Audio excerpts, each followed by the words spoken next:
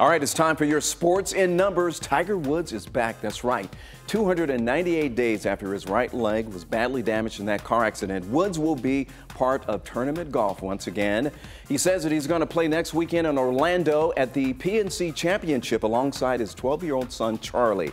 The tournament is a 36-hole event involving family members, and it'll be right here on 11 Alive. Well, the Braves' top three major league clubs will have new ownership. The Braves are selling the teams in Gwinnett, Mississippi, and Rome to a group called Diamond Baseball Holdings.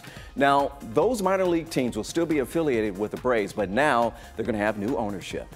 And it's title time for Team 1-1 in Georgia high school football. There are 12 schools with Metro Atlanta, North and North Georgia ties playing for state championships over the next 3 days in downtown Atlanta. This should be really exciting. The games will be at Center Park Stadium, former Turner Field. It all starts tomorrow with flag football finals, followed by state championship games in all 7 classes from Thursday through a very blustery Saturday.